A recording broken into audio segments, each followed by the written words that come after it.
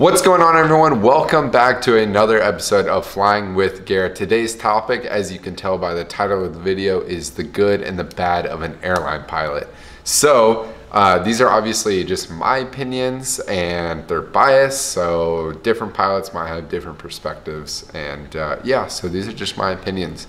If you guys are enjoying the series, go ahead right now for me, just smash this thumbs up button, and if you're new here, subscribe.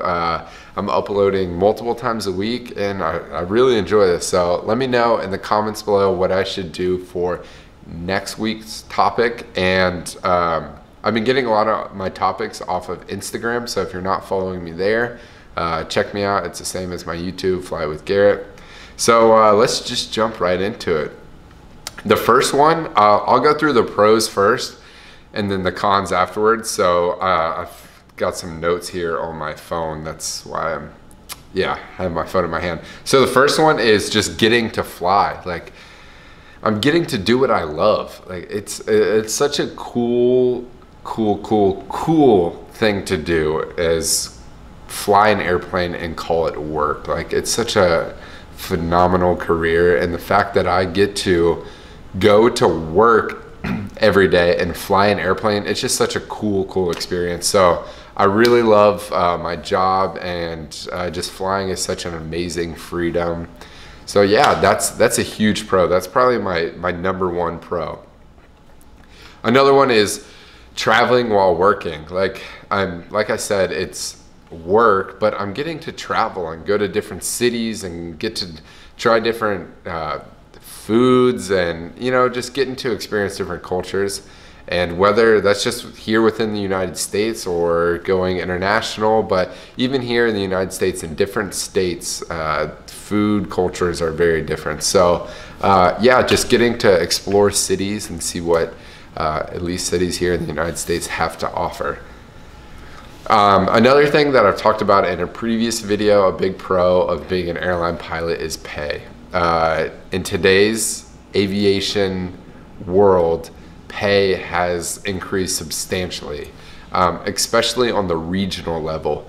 Those guys, guys and girls, because the female population of pilots is skyrocketing, which I think is awesome. I love seeing just our culture amongst the I would say, like, the typical, if you were to ask someone what an airline pilot looks like 20 years ago, it's like an old white guy with a mustache. Like, that's just what people thought airline pilots looked like. So I'm really happy that it's being diversified, and yeah. But anyways, pay is really big. It's awesome. So at the regional level, like, guys used to make $20,000 a year. Now they're starting out, making $60,000 to $80,000 a year. It's crazy first year pay at a regional now, especially just even 5 years ago. Every day these regional carriers are one-upping each other, and which is great for pilots because yeah, if one airline gets a new pay contract, then the other one, why would you want to go to the lower paid carrier, so then they got to one up it, and it's a constant battle. It's great for pilots, but pay is amazing. It's a good pro. A big thing is flight benefits. The fact that I can right now go on my phone and book a flight to Barcelona tomorrow and get on that flight and only pay taxes, which might be, since it's international, I have to pay taxes. It could be a couple $100 to go to Barcelona. And if first class is available, I can sit in a first class seat, which a lot of the times when I do travel international, I try and pick destinations where first class seats are open. I know it sounds weird, but I just love that experience. So the fact that I can book a flight to Barcelona tomorrow and ride in first class, which might be a $10,000+ ticket, is pretty darn cool. And the fact that, like, I can go to Dallas tomorrow or LA tomorrow or New York tomorrow, it's a really cool experience. So flight benefits are awesome. It's a really cool way of being able to travel the world at an extremely cheap rate. So it's cool. And then if I travel domestically, so within the United States, all that's free, which is really cool. So if I go international, I'm just paying like, I guess, customs and borders taxes, which is normally less than $200. Europe, Europe is about as expensive as it gets, paying taxes, and like I said, it's $200 probably. But yeah, flight benefits is phenomenal. Days off. So days off is really cool. I would say the typical airline pilot, and of course this changes as this is weird, but as your career advances and your seniority goes up in the airline, your days off get greater. So you have more and more days off typically, because the airline world is all aviation, I mean, not aviation based, but it's all seniority based. So like I said, every day, you know, people are retiring or leaving, so you move up on the seniority list. So I would say, yeah, about home half the month, depending on your schedule and the way you bid it. We do bid every month. So if we need certain days off, we can bid around that. If we want weekends off, we can do that. If we want to be on reserve, meaning like, today I was on reserve, which means I'm at home because I only live 15 minutes from the airport, but I have a bag packed ready to go. And if they call me, I have to be at the airport in a reasonable amount of time. A lot of companies are like 90 minutes. So I get to do all my things that I want to do at home. Like if I got laundry to do, appointments to go to, I can do that. And I'm just a short drive from the airport if they do need me. So that brings me into the next pro of being an airline pilot, which is when you're off, meaning when that parking brake gets set on the airplane, you're done working. You don't have to worry about making a sales pitch the next day, a presentation, closing a client, closing a deal. You know, like you don't have to stress about work at home. Like I said, when that parking brake is set, you are done with work. So you never have to bring your work home, which is phenomenal. The next thing that I would say, which is, I guess, kind of biased depending on if you're a pilot in the airline world or a corporate pilot, but I would say it's a pretty stable job. You know, there are always people that are going to need to be traveling. Obviously, if the economy goes down, the recreational traveler, meaning like someone who's going to Disney World or something like that, does go down, but there are always going to be a need for business travelers. So the first thing to go in a company, you know, if they have a private jet, is the private jet. It's going to go. So being a corporate pilot, I would say, is a little less of a stable job, but there's some amazing pros of being a corporate pilot versus being an airline pilot. And that brings me into the next topic of only worrying about flying versus a corporate pilot. So a corporate pilot, what they have to do is they have to get the airplane ready. They're on call a lot of the time, meaning you know, they might have to be at the airport in 30 minutes if the boss says, yeah, I got to go to New York tonight for a meeting, or anything. You know, if you've got some rich guy who says, or girl that says, I want to go to Vegas tonight, and you just got to be ready to go.